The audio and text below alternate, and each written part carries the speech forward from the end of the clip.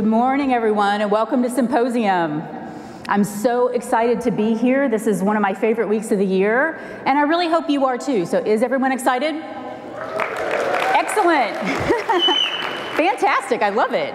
So our theme this year is human connections in a digital world, and we chose this theme because to us, it really captures what we're trying to achieve when we're building our digital experiences. After all, at the end of the day, we're trying to connect with people when we're building out all of our technology. And of course, the technology is very important. It's absolutely a critical factor. But since our customers are people and they're looking to have experiences from us, I really want to argue today that it's that human connection, that emotion that we're trying to spark that can be so powerful and really take our experiences to the next level. So we all spend a lot of time in our jobs thinking about experience, right? That's why we're all here today. And whether we're on the front lines thinking about the customer or on the back end building the technology, it's something we're thinking about on a day-to-day basis. And I certainly do in my role as CMO of Sitecore. And so if you take Symposium as just one example, so my team and I have spent really almost a year thinking about this conference, the theme, human connections in a digital world, and what kind of experiences we wanted to create for you this week to go along with that theme. We selected speakers to tell stories. We talked to our partners about what kind of experiences they could provide in the partner pavilion. We thought about imagery, which I think our team did a great job with this year. And we also thought about creating moments, big and small, throughout the conference to really drive that theme home. Like the puppies, which I heard were a big hit last night. And so for Sitecore and putting on this conference, the experience you have really matters to us. And today, increasingly, experience matters for a lot of people. In fact, I think you could argue that experience is really the word of the decade. So let's think about why that is. Today, we've got about 4.5 billion people that are digitally connected, and we hear that number a lot. But it's not just people that are connected, things are connected too, and by 2021, there will be about 20 billion things connected to the internet. So that's a huge number. In fact, you can pretty much connect everything to the internet these days. We're connecting our toasters, our Fitbits, our light bulbs, our entire homes are smart enabled. And my recent favorite is a little device called the Smalt, which you can see on the screen behind me. Has anyone heard of the Smalt? Anyone? I didn't think so. So the Smalt is billed as the world's first interactive centerpiece. And this fabulous little gadget, which I think I definitely need, is a salt shaker. So you can ask it to dispense salt. Hey, Alexa, please dispense a tablespoon of salt.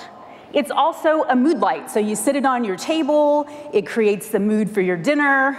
And finally, the trifecta, it's a Bluetooth speaker as well. So it does, I think, really prove the point that we're connecting anything to the internet these days, and who knows what we're going to come up with next, right? So with all these people and things that are connected now, the way that we're accessing goods and services, the way that we expect to interact with brands, they've all changed dramatically. And along the way, experience has really become an economy completely unto itself. And if you think about a company like Airbnb and how their business model started when they were first founded, they were essentially an alternative to a hotel where we could go in and rent an apartment or a house in a neighborhood and try to have an experience like a local. But about 3 years ago, Airbnb launched this concept of Airbnb experience. And how many of you have done an Airbnb experience? Fair amount of hands. And I've done one myself. Last year, I was fortunate enough to spend Christmas in Rome with my husband, and we booked an Airbnb experience where we went into the home of a Roman family. along with about 12 other people from all over the world. And the family fixed us a delicious Christmas feast with traditional Italian dishes. They told us stories about traditions of Italy and Christmas, which are quite different to traditions in the United States. And they served us delicious limoncello that was passed down for generations from their family. And we had a camaraderie with the people that were there. And this is an experience that I do not think we would have had if we would have gone into a restaurant. Today, 74% of Americans prioritize experiences over products. And this concept of an experience economy isn't really a new notion.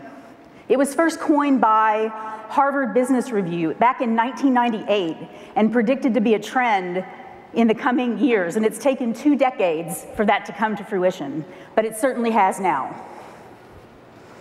And if you think about millennials and fast forward to today, and you think about this value of experience over things, it's a big shift because starting about after World War II, our economy was trying to recover from the war, and it was almost viewed as our civic duty to buy things. We had kitchen appliances coming out, we had cars that we were buying, we had televisions, color televisions, and so purchasing became not only a civic duty, but a symbol of success. And now yet today, if you talk to the millennials, they actually think about things very differently. To them, experience matters a lot more than things. And they cite experiences and relationships as the most important things in life. In fact, 78% of them say they'd rather spend money on experiences than material things. And the data really backs up these choices because studies find that spending money on experiences versus things actually makes people more happy. They get more lasting happiness from the money they spend on the experiences. And so experience really is the new economy. And in this new experience economy, customer experience is quickly becoming the only differentiator that really matters. By the end of 2020 next year, customer experience is expected to overtake price and product as the key brand differentiator. And we know that our expectations around brand experiences have changed as well because of everything happening with the rise of digital. And we think about this as the Amazon effect, because now, when we buy something on Amazon, we expect it to be delivered certainly by tomorrow, if not within the next hour. So our expectations around how quickly we're going to receive these purchases have all completely shifted. We expect our brands to know us now and personalize our interactions. We want them to use the data that we provide to tailor the content that we see and the offers that we receive. And so in a very short period of time, customer experience has really moved from a nice to have, be great if we provided a good experience, to a mission-critical business differentiator. And as a result of this shift, digital transformation has moved to every company's critical priority list, to the point where we're going to spend about $2 trillion on digital transformation by about 2022, which is just a staggering sum of money. And although digital transformation, and we all know this, is such a top priority, and we're here because we realize that technology is a critical component of this, there's always a danger of focusing on just the technology at the expense of the people that are at the center of what we're trying to drive. And we're doing this because we're trying to move quickly. We know that digital experience is a multi-year priority. It's going to take us a long time to get through the complexity of making the transition, and we want to move more quickly. How many of you have heard of the term breakpoint? I had not heard of this term either. So breakpoint is a term to describe how customers can get to a point where they're so frustrated with the customer experience that they're just about to take their business elsewhere. So they've gotten to the point where they're thinking, all right, I'm going to go take my business elsewhere. It's called breakpoint. And some companies are actually using this breakpoint phenomenon. They're using the technology behind digital experience to figure out right before this point is going to occur, and then swoop in with an offer to try to save the customer. Now, this is clearly not the digital experience, the customer experiences that we're all trying to build to form connections with our customers. And so breakpoint illustrates what can happen if we don't put the customer at the center of our digital strategy. And if we don't do that, we really risk the experience going horribly wrong and the customer becoming increasingly frustrated and potentially taking their business elsewhere. And are we putting the customer at the center today? I hear a lot of customer first talk, and we all talk about customer first and putting the customer at the center of the strategy, but yet 42% of companies don't ask for any type of feedback from their customers at all. They just don't ask them anything about how they're doing or what they should do better. And customers can sense this disconnect because only 12% of customers believe a company when they say they put the customer first. So what's missing here is that human element. And as a result, brands are potentially missing an opportunity to make a really authentic connection with their customers. And as I've mentioned, we're all people, so we want to have those connections with brands. 62% of customers feel like they're in a relationship with brands that they prefer. A relationship. So as you're sitting out there now, I'm just wondering how many of you are thinking about a brand that you feel like you have a relationship with. And according to the data, it should be 62% of you, but that's a strong word, relationship. And so when I think about that word, I think about Spotify. I feel like I have a relationship with Spotify. I use them every day. I feel like they really know me. They understand my musical taste. They delight me with surprising music that I never would have discovered on my own. So I feel like there is a relationship there. We use the same type of emotional language to talk about brands that we feel loyal to that we use to talk about family and friends and pets. Words like love, adore, happy. I would actually definitely say that I love Spotify, come to think of it. Consumers say that how a brand makes them feel is almost 2 times more important than any other factor in their buying decisions. So clearly this human or emotional connection has the power to be very powerful. And if we can inspire emotional engagement with our customers through the experiences that we create, we can inspire action and loyalty and even love, as it turns out. So now let's spotlight retail for just a moment. Retail understands the power of emotional connection very well, and they always have. And retail can also often be a bellwether for other industries. In fact, retail themselves are set to spend about $100 billion on digital transformation by 2022. So it's a big chunk of that $2 trillion. And although we all hear the stories about how changing consumer buying preferences are really significantly impacting retail, and we hear a lot about how bad it's been for traditional retail in the past couple of years, still, if you think about it, there are many smart retailers who are taking the understanding that they have of this emotional connection and combining it with digital technology to be able to make human connections and gain advantage as a result. They leverage social channels. They leverage the technology that we have at our disposal now to target and personalize very effectively. And as a result, they're forming connections that are really driving buying behavior. And honestly, many of these are newer brands that probably didn't exist 3, 4, 5 years ago. Some traditional brands are doing it well also, but these newer brands have kind of come out of nowhere, and they suddenly have these very passionate customer bases. And I'm thinking about brands like Away, who make the smart suitcases, or Rothy's. Rothy's is a company that was founded in San Francisco about 3, 4 years ago.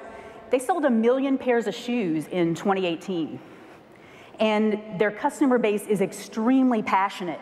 They've tapped into this combination of leveraging digital technology to target and delivering fantastic content with a mission around sustainability, because they make their shoes from recycled plastic bottles, to really resonate with their customers. And in addition to brands that are thinking about their approach to digital and human connections in smart ways, many brands are also turning to social media influencers, which is a category or a term that probably didn't even exist as little as 5 years ago. And social media influencers are masters at human connection, if you think about it. They've become an industry unto themselves in a remarkably short period of time, and they're driving a lot of efficacy in the marketing mix. 86% of women, 86%, say they rely on influencers to make buying decisions.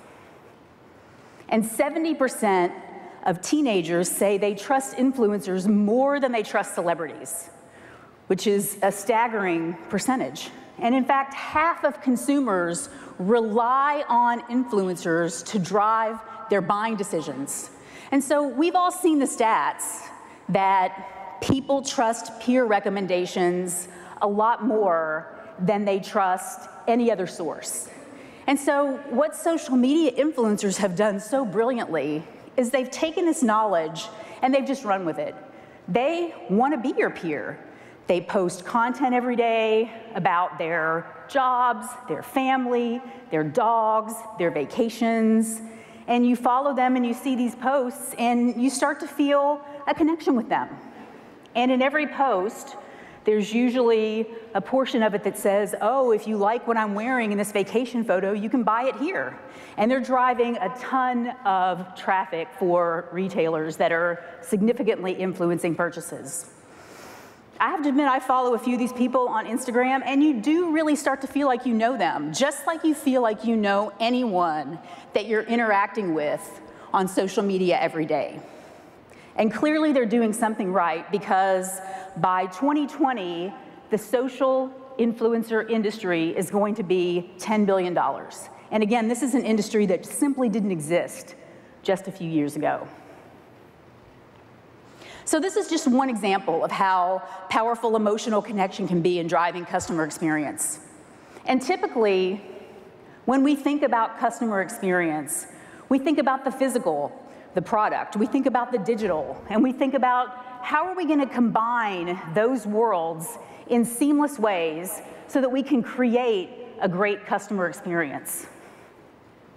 But I've been arguing about this third element, which is the emotional element, the human connection. And I believe this has the potential to be the most powerful element of all. And if we get it right and we have a successful customer experience, we've got to bridge together all three. And when we do, our customers will be more engaged, more satisfied, and more loyal. So now we're going to shift the conversation a bit and talk about 3 ways that human connections can power customer experience. And we're going to do that by hearing from 3 Sitecore customers who are successfully connecting all 3 of these elements. And they're each doing it in very unique ways, very different businesses, but their results are really resonating with customers. So the first way that human connection can power customer experience is to lead with your heart. And there's really no more powerful connection than the human heart. I think we can all agree. So our first customer, American Heart Association, certainly knows a thing or two about hearts. They were founded almost 100 years ago to combat heart disease, which is the leading cause of death for men and women in the United States. And they were founded by cardiologists. They seek to do their work through public education, advocacy, treatment guidelines, and today they're very focused on all of these human elements and how to bring them together with content in powerful ways to try to encourage people to improve their heart health and lead happier lives. To hear more about American Heart Association, please join me in welcoming Jason Dyer and Jackie Sebeny from AHA.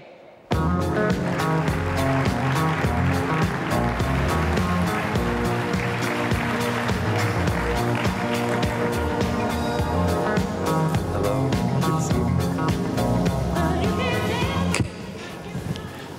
Jackie, Jason, thank you so much for being here. Thank you. So I want to start off with kind of a segue from the conversation I was just having about emotion and human connection to some of the initiatives that American Heart Association has going. Obviously, every company, as I mentioned, is going through digital transformation, and even nonprofits like American Heart Association, you've got maybe slightly different objectives, but at the end of the day, your goal is the same in terms of making that connection with the customer. So can you talk us through your journey and some of your goals for your digital transformation, and along the way maybe make that connection to how emotion plays such a critical role? Yeah, so I mean, for us, it's all about engagement, fundamentally, because we're one of the largest science funders in the country, and so we don't suffer for content, right? That's one of our riches, is we have plenty of things to talk about, but our problem was we were publishing all of this stuff, but not paying much attention to, was it engaging? Was it drawing people in? Was it interesting? Was the storytelling human? So it was really a switch for us to move from get it published and our job is done to, well, how do we use this content to do something more? And be engaging with your customers. Be engaging, yeah, good storytelling, those kinds of things that pull people in. And so how did that take shape, Jackie? Oh, we had a lot of work to do. So one, we really needed to understand what our end users are looking for. We had to change our whole model of designing for and developing content for ourselves and really recognizing what end users really need. And so we really leaned a lot on a lot of our analytics, and really dug deeper into like a whole concept for our web experiences, yeah. Fantastic. Now, Jackie, I'll ask you this question. I know that you're still relatively early in your personalization strategy, but can you walk us through the approach that you're taking to understand the context that your site visitors are looking for? And I know you've got some interesting challenges in terms of data. That's right. So if we think about our end users and all of their different content needs, and if we just look at blood pressure, for example, everybody has a different stage in life when they're dealing with blood pressure. So if we think about some of our concepts we designed around that, we said, well, we really don't know what stage you're in with your blood pressure, so we ask you that, considering that that's some of our most trafficked content. So we ask you what stage you're in with blood pressure, are you new to it, living with it, and then we developed experiences all around those so that we can personalize all of your content around where you are in your journey. And then if we think about holiday time, or we think about other experiences where we need to develop more customized content, same thing here. We wanted to understand like what's stressing you out. Is it during holiday, for example? Is it getting some rest? Is it cooking, or anything that we need to know about you so that we can develop the content around that? So asking what we don't know so that we can build custom content. And then looking to take everyone deeper as they go through and they start to answer more questions. You can then take that data and continue to build out the experience. That's exactly right, yep. Now, and Jackie, I'll keep the conversation with you here for the next question as well. You guys have been amazingly busy for the last year. They've actually launched 5 completely unique full websites over the last year, which is, I think, as we all know, incredible. It's difficult enough to launch one website. So you've got your flagship heart.org site, you've got the Go Red site, the Stroke Association, CPR and First Aid, which I'll talk more about in a few minutes. So, and a couple of others. So let's spotlight Go Red for just a minute. Can you tell us about this fantastic initiative, and then walk us through what you were trying to achieve as you built out the site? Perfect. So Go Red, I think our site really peaks in February. So during Heart Month, we do a lot of activations, and we needed to change that with this new design. We wanted to have all year-round experiences, and that was really wrapped around getting a woman to make a commitment. And this commitment could be to eat better, to be more physically active, to manage her blood pressure. So the first question that we're really trying to get the woman to answer is, what do you want to handle? What do you want to take care of? And so we built a whole strategy around whatever she answers. So if it's managed blood pressure, we have a whole customized content experience around that, including any whole email strategy. So I think this is, our redesign really allowed us to rethink the not peak in February, but really all year round, really design content that helps a woman take more control around her heart health. Yeah. Fantastic. And I know there's some great content on there. I've been on there myself. Now, Jason, I hesitate to ask what's next because you've been so busy, but I know you have a lot of plans, and you're in particular looking internationally. So can you tell us more about what's on the horizon? Yeah, well, it's not done, right? So we did 5 sites, but there's just a lot more to do. So we're in so many different places, we have so many different topics that the work's not over. So there's more sites to roll out, right? Obviously international will be another place to go. But there's also then the challenge of how do we take all this data now that we have access to in the new platform and actually extend it into other places. There are other touch points, there are other platforms that we want to integrate with. And that's like, that feels so far away given where we've been, but that's where we want to go next. So it's definitely expanding and continuing to build out, but then we're also going to do, hopefully, I think what everybody does, which is continue to optimize the stuff that we've launched. Because again, we didn't want to just launch it and walk away. Right. The goal is to continually update and optimize and learn and get better and better and better. Build on that personalization with the data that you're collecting. Yeah, and we've never really done that. So now we're excited to be able to go do that side of using our platform. Fantastic. Well, I'm very excited to also announce here today that Sitecore has selected American Heart Association as our showcase for the event this week. And so we've got a couple of things going on that I think we're pretty excited about. The first is if you go to the Partner Pavilion, you can go through CPR training, and I don't know why everyone wouldn't do this, because you could save someone's life, and it's just a 10-minute training. You can go onto the show floor, they will walk you through it all, and there's even a competitive element to it for those of you who want to compete and see if you can save somebody's life faster than anybody else. You'll be able to do that as you go through the training. And for every symposium attendee that goes through the training, Sitecore is going to donate $25 to the American Heart Association. Thank you. So please help us out. Thank you.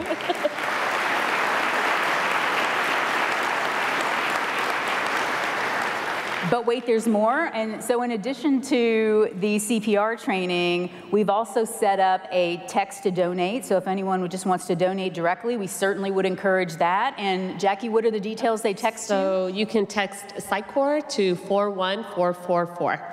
Great, and there's information about that in the Partner Pavilion as well, so you can stop by there. And one more, we wanted to have a fun element, and so if you go to the back, or actually the front of where the CPR area is, you'll see 2 very cool looking cars set up there. And so we've got carpool karaoke set up, and we've got heart-themed songs. So all of the songs that you can sing have got heart in the title. You can get your coworkers. I think the car will hold 4, 5, 6 people. Go in there, have some fun, record a karaoke song, and then you can share, if you're brave, that song on social media. And so we're actually going to do a little contest. And in the closing keynote on Thursday, I'm going to award free tickets to next year's symposium to the winners of the best carpool karaoke song. So a little incentive to get you guys going, get your creative juices flowing. So Jackie, Jason, thank you so much for joining us. Thank you. Yeah, thank you for having us.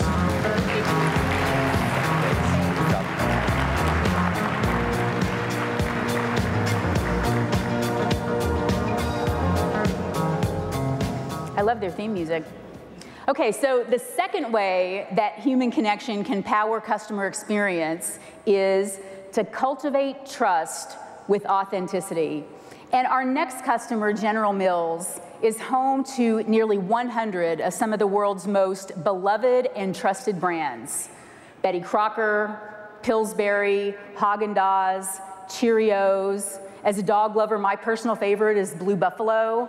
And really, for many of us, just mentioning some of these brands takes us back to our childhood kitchens, making cookies with our mom, having our morning breakfast cereal.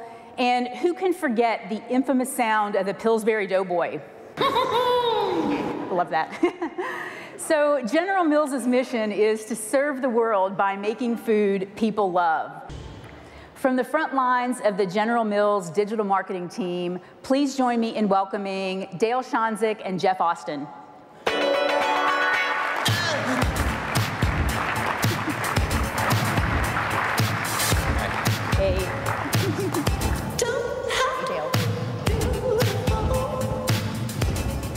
loving this music. we let all the customers select their own music, and I think they've done a great job. So thanks so much for joining us. And we all heard in the intro and saw in the video, there's just so much nostalgia that goes into thinking about all of the General Mills brands. And your mission of making food people love, when you think about that mission, and I've been talking about the important role emotion plays, you've got this word love right in the mission. And so, Jeff, I'll start with you. Can you talk about what role emotion plays in the connections you're trying to make with your customers? Yeah, General Mills has been making emotional connections around food for over 150 years. Cheerios is often like the first food that parents feed their kids. Yeah.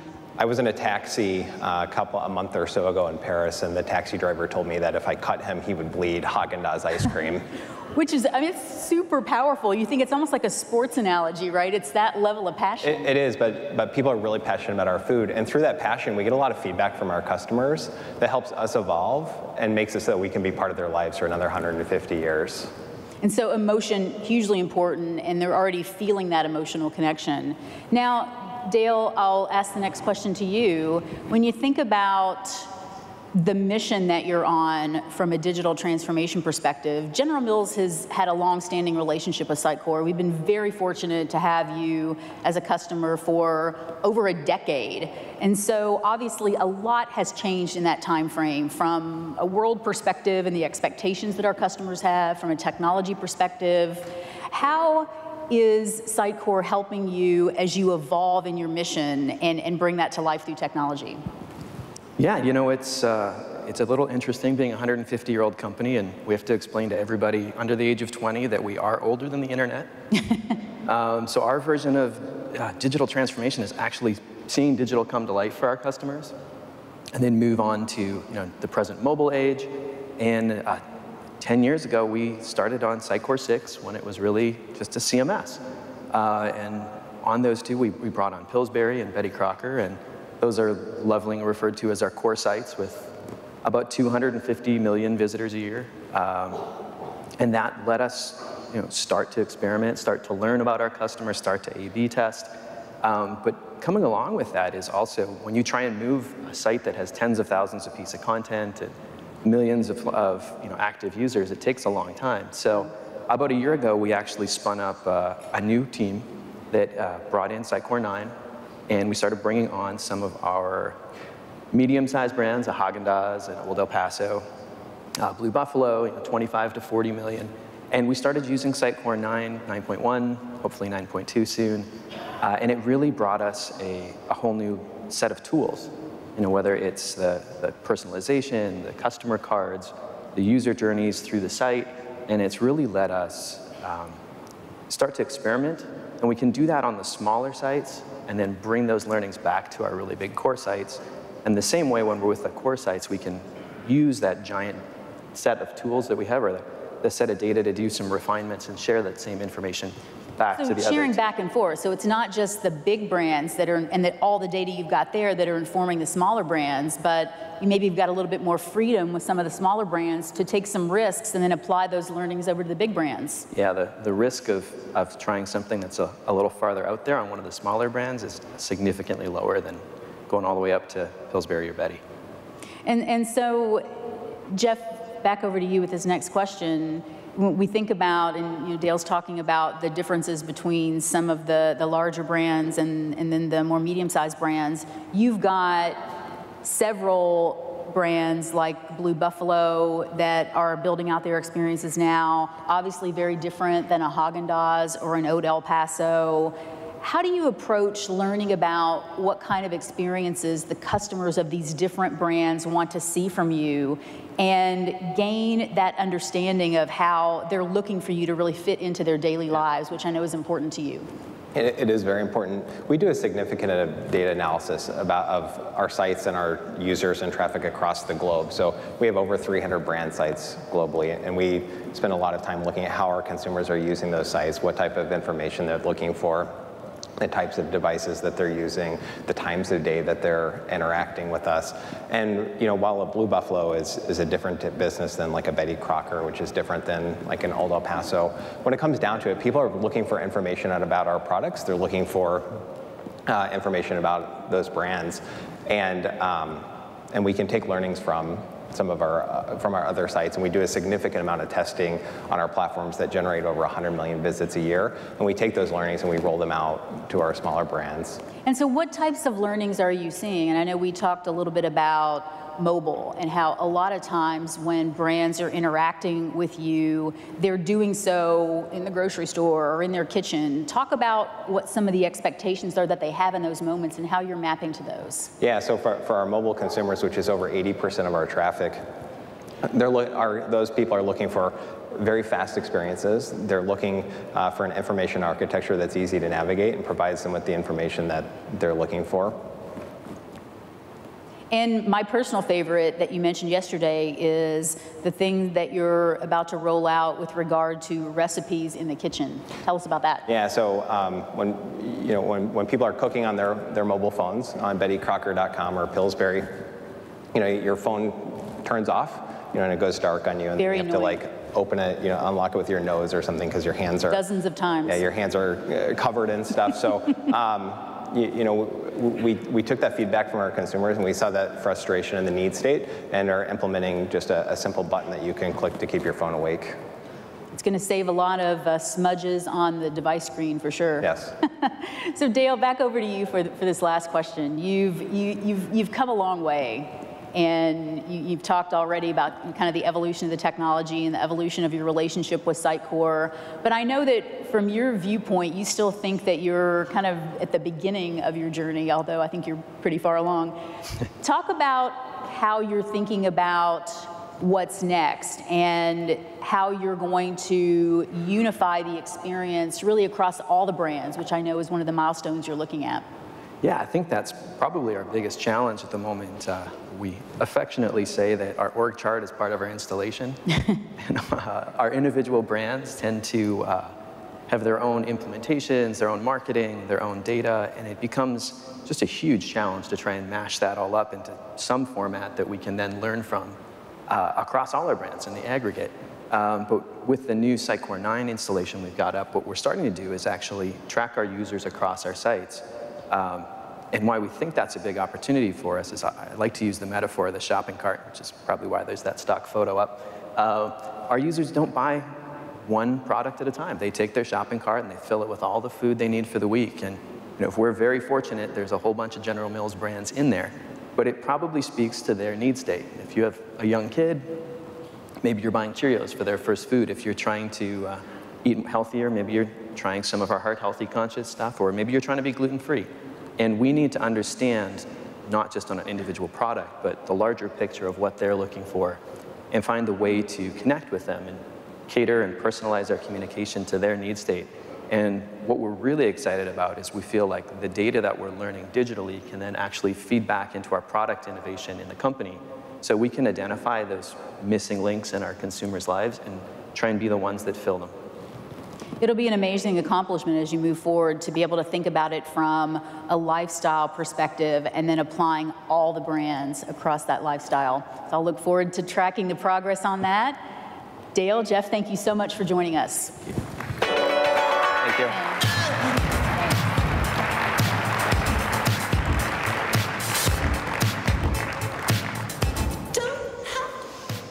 And before we leave GM, I also want to share that General Mills has been generous enough to donate some snacks. So when you leave the auditorium at the break in a little bit, you'll be able to have a Lara bar or a Nature Valley granola bar. So thank you to General Mills for providing those to the audience so you can sample some of the food that people love. And so now, last but certainly not least, the third way that human connection can power customer experience is to inspire the physical with the digital. And our next customer's entire business really is to create experiences that inspire a sense of awe and wonderment. And I have to say they do a pretty amazing job at it. To tell us more about how Cirque du Soleil inspires the physical with the digital, please join me in welcoming Pierre-Paul Larivière. Hey, good morning, Paige. Hello. Good morning, everyone. Do you want to sit down? Maybe before we sit down, why don't we just warm up a little bit? Okay. Yeah, I'm gonna teach you something. Okay. You know, something that you can... You're taking okay? Oh, yeah. Oh, yeah, sure, I do. Oh, something that you can potentially leverage during your next garden party just to impress your friends. Okay, I'm ready, I'm ready. Yeah. So I'm gonna teach you how to do the perfect backflip. Easy. No. Techniques. It's all about technique, right? Okay. Okay, first. Have you signed a legal waiver? Because our chief legal counsel's in the front row here, and he's probably sweating already. Was it written like in the little caps character? It was. Oh, yeah, I did. Yeah, okay, all good. So, but there's I think it looks comfortable here. Am I doing this?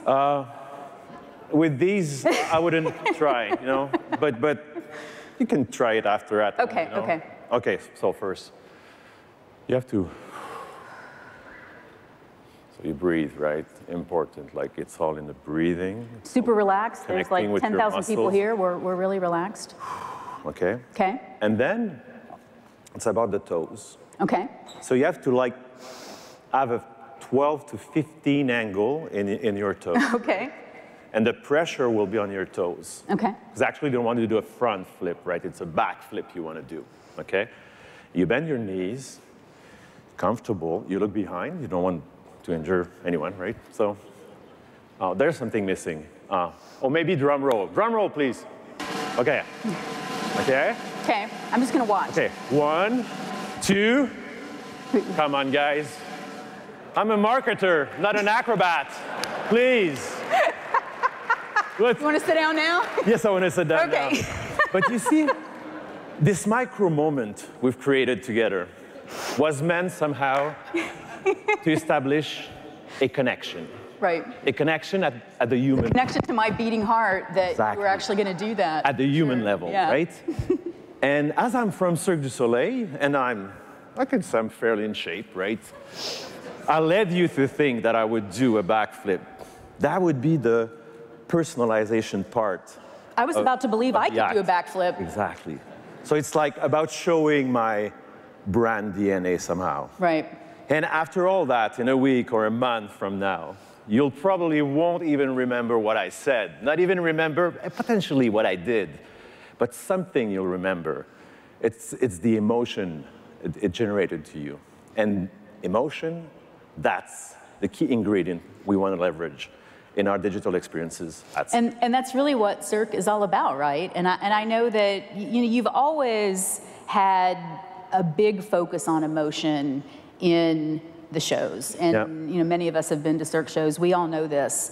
But I think the thing that we want to talk about today is some of the shifts that have happened over the last couple of years, and you're on the front lines of this in your role, is in going from thinking about the show and being more product-centric to really shifting your focus to think about, and you call them the fan, and so to be fan-centric. So tell us about that shift and why it was so important. Well, we're part of the Marcom department, and along with PR, brands, studio, digital media production, social media.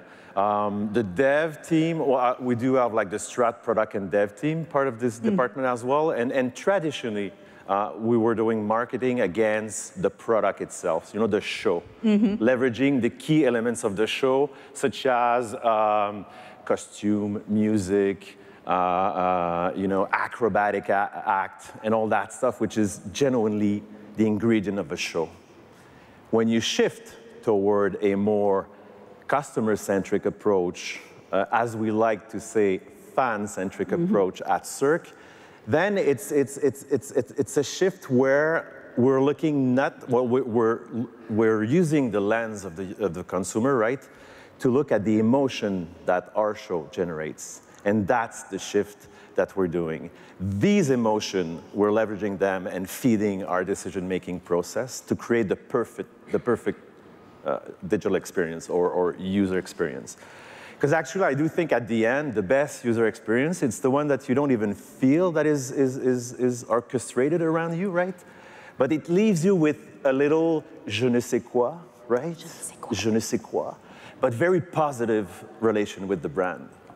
And I think this ties into the next question about, as you think about all of this and building out these fan-centric experiences versus so much focus on the product, you've mentioned that you think that to take advantage of the way that people are really expecting to communicate with brands, that you're looking to level up, I think that's your term, the Cirque du Soleil experience. And I know that relates very directly to this shift from product-centric to fan-centric. So talk about what you mean by that and how you're accomplishing it. You've got a lot going on in that regard. You know, those digital people and marketing people were a little bit crazy. So we gave ourselves a goal, maybe too ambitious. You know, we have a lot of shows around the world, and the quality of our show is like there. So our fans are expecting as well the experience and the buying experience to be at that level. Match it with the idea that the consumer evolving in their ways of communicating with the brand, in their behavior. They do connect through voice user interface. Conversational marketing is on the rise. Intent marketing is the new trend, which brings us to create totally new type of content, written content, and also new channel to distribute this content. And you weren't really doing that before, right? You were focused on the show. Yeah. So the experience was taking place at the show, and that was really it, right? And so you discovered this disconnect. It's totally disconnect. So we had to rethink the way that we're marketing our show. And we also found out that, like, branded terms like Cirque, Show, Vegas went down in search, in traditional search engine, right? So we had to think about, well, if they don't search with those terms, where do they, how will they find search us? for us? Yeah.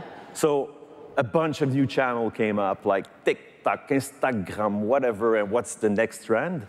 So we shifted again our way to present our show or to feed the search engine. So it's not anymore about Cirque, Show, Vegas. It's more about going out with my family, exciting show in Vegas. So we have to feed content that will answer those queries. You know, it's pretty interesting too, because if you think about what I talked about as I kicked off the conversation earlier, was the fact that experience is the new economy. Yeah. And it's even changing the way people are searching for what they're going to do. They're searching for experience type terms versus the specificity of Cirque in Vegas. Totally. And it changes your entire marketing approach. Totally.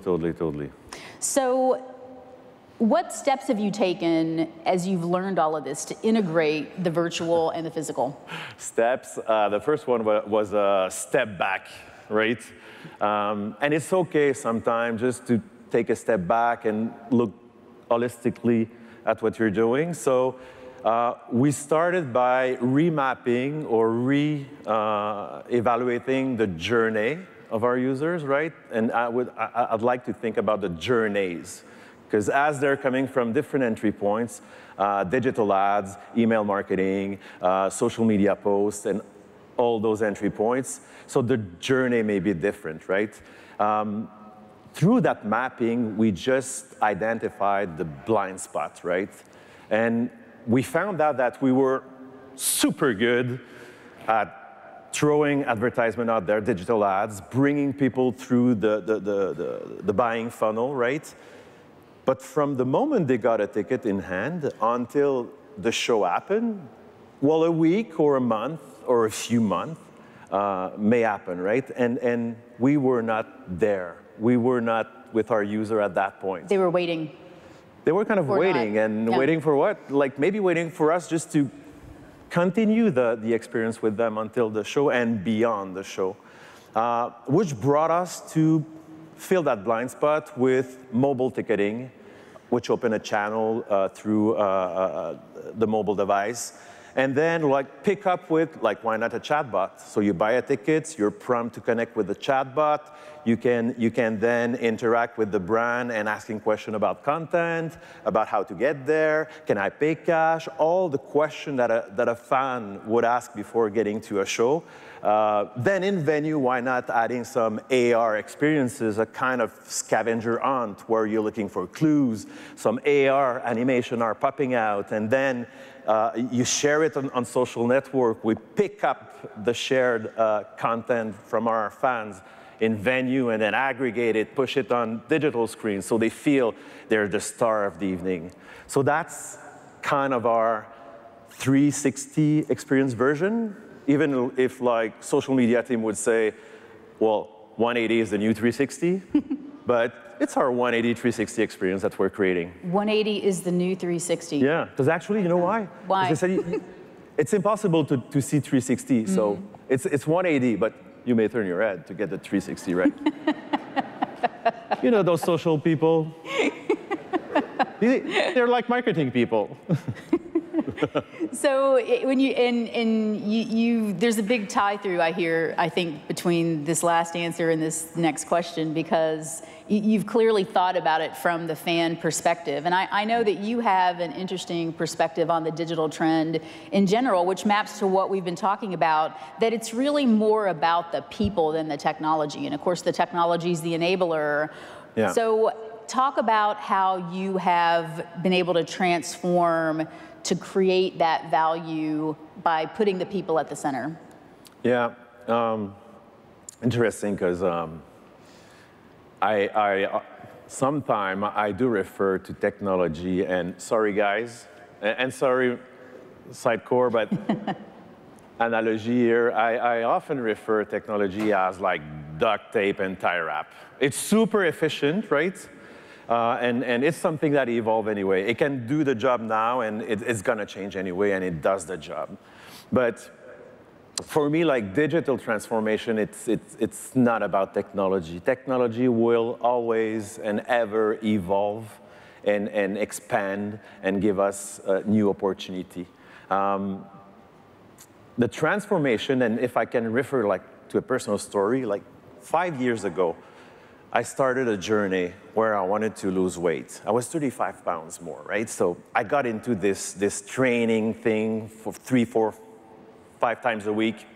Didn't lose any weight. Gaining muscle, but not losing weight. The thing is, I changed my mindset, right? But not the ingredients. The intake was the same. So I got on the keto diet, no promo here, but it worked. So you've gone through your own digital transformation. Exactly. So yeah, exactly. So I think it's the same thing for digital transformation in a group. You know, we have to change the mindset of the people, but not just the mindset. If we change the mindset, but they're using the same tool, we'll end up with the same result. So change the mindset, change the tool, and afterward do education, education, education. Yeah. We have to educate people. And the last ingredient, I would say, to succeed in a digital transformation, it's the empowerment. So be generous. Open your CMS to your marketing teams, to your brand manager. Let them get into the CMS. Let them update content. And let them see that behind every action that you're doing, as we're digital and it's measurable, there's an interaction from the consumer.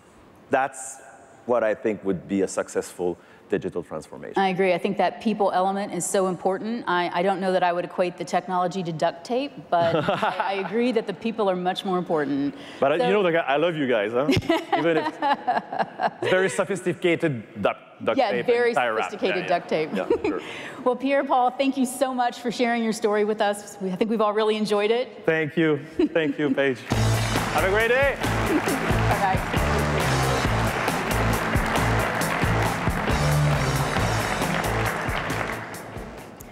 Okay, so we've come to the end of our time together, and along the way, we've taken a look at 3 ways that human connections can power customer experience. And so hopefully these 3 fantastic customers, who are all very unique, have shown us all the power that comes when you really bring in that emotional connection into the experience. So thank you all so much, and I hope to see many of you throughout the week. Have a great symposium.